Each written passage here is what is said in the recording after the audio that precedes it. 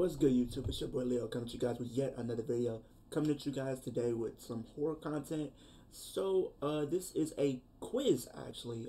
It says, the title of the quiz, Would You Survive a Scream movie? If you guys do not know, Scream is literally one of my favorite horror franchises as of right now. So, I just figured, like, I want to see if I was to be in a horror movie, or especially a Scream movie, would I be on the chopping block, or would I surprisingly survive a scare movie? So let's see if I actually survived a scare movie. I'm gonna leave a link down in the comment section or put it in the description if you guys want to go take this quiz for yourself. Also, I'm gonna go show support to my Cash App if anything helps, because we have this trip going to WrestleMania 40 in Philadelphia. So anything helps going towards that trip, and also my apartment with me and my friends for next year. So anything helps. I appreciate it. So let's get into it with this quiz. So first they asked me to enter my name. We're gonna go and do that, and we'll get started.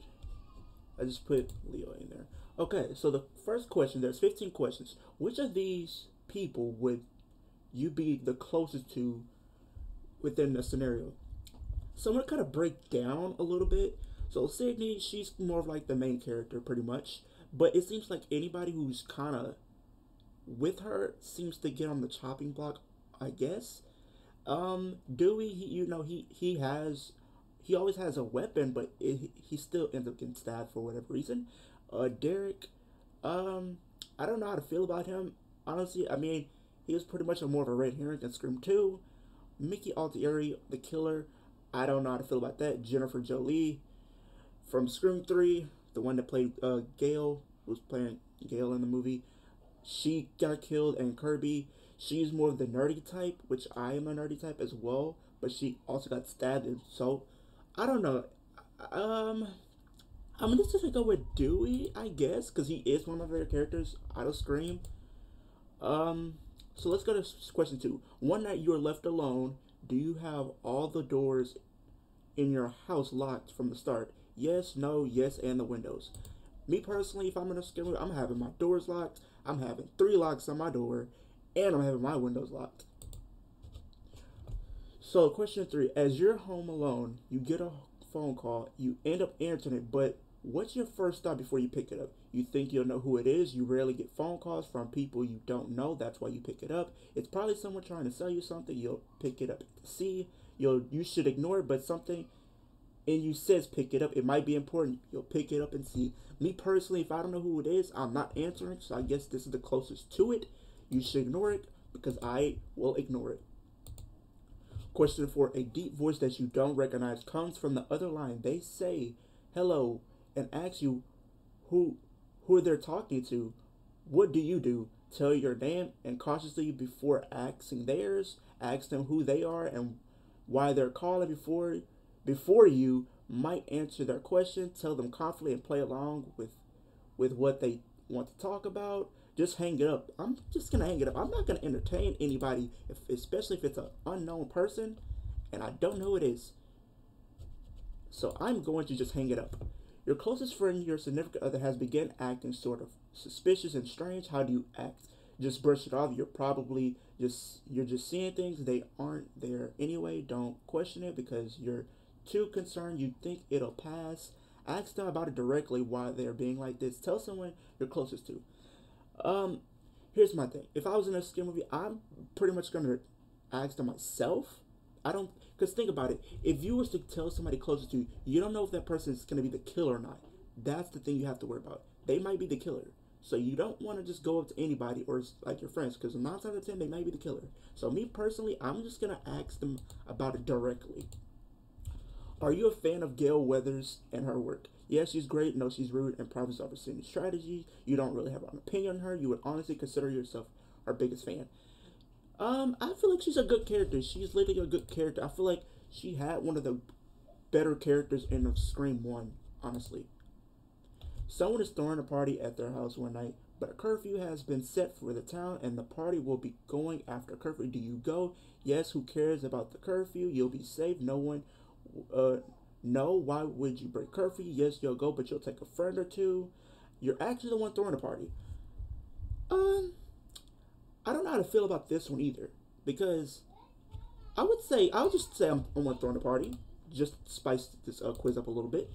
If you were to go to a party, how would you be getting home? You had someone you're close with take you. You walk home. You'll be staying over.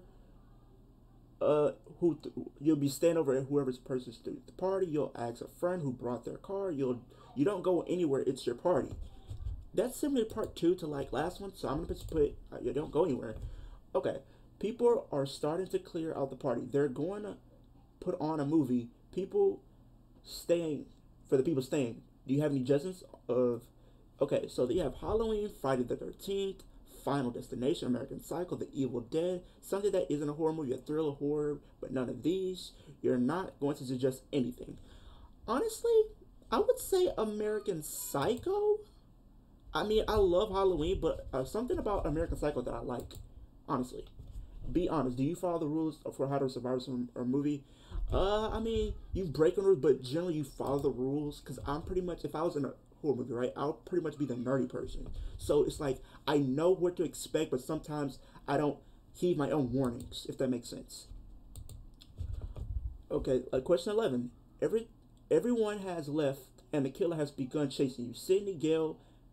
Sydney, Dewey, and Gail. Everyone is starting to run off. Do you go with anyone?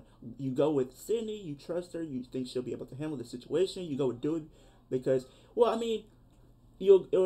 I'll just finish it. You go with Dewey. Hope he'll be able to react quick enough if the killer pops out. He most likely has a weapon with him that could be helpful. True. You go with Gail. You think she'll be able to outrun the killer and take down temporarily down the killer. You go on your own. You advise that everyone sticks together and pairs up. I think the best rule to survive if don't split up. So that's why I'm gonna say you advise everyone sticks together, because I think if you don't, you're in probably 9 times out of 10 you're gonna be on the chopping block. If the killer had you cornered, but you began trying to explain their big plan to you, would you let them? You would listen to what they're saying. You want to hear and need to know. You would let them speak, but you will also try to take them out down almost right away. You would pretend you're listening while secretly searching for a way out. You start running and hope to get away. I'm not gonna run away. I would probably take him down instantly. When you watch the Scream films, did you already figure out who the killer were before they were revealed? Were the killers obvious to you? Honestly, I felt like they were all obvious. You knew all of them. They felt obvious. Do you honestly think you survive a Scream movie? Yes, no, you have no idea, but hope so. You have no idea, but if you don't make it, you hope to go out in a cool way. Honestly, I feel like if I was to get killed off in a horror movie, I would want to go out in a heroic type of way if I'm saving somebody or helping somebody, pretty much. Anything you want to say? Any thoughts? No.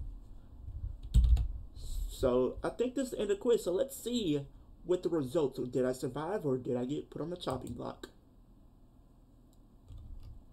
You survived. Okay, congratulations. You managed to live all the way through the massacre, whether it be because of your skills, smart thinking, fate, or just dumb luck. You may have lost some people along the way, but you made it out alive. Just hope this won't happen again anytime soon. Agreed. But I was surprised. I didn't think I would, based off the answers, I didn't think I would probably survive. I probably would have been on the chopping block. But that's a surprising outcome, in my opinion. But that is the end of this video. You guys like, comment, subscribe to the channel. If you're new, hit the post notification bell so every time I post a new video. We're on the road to 450 subscribers. 2 likes on this video. I'll do more videos just like this one. Just like I said earlier in the video, this the link to this quiz will be in the description and also my Cash App. So go support my Cash App to help me out with this WrestleMania trip that's coming up very soon, and also the apartment coming up next year. Anything helps, you guys. You don't have to give me a big amount unless you feel like you want to. If you want to, that's fine, but you don't have to send a lot. Anything helps at this point. But yeah, I hope you guys enjoyed the video. I will see you guys in the next one.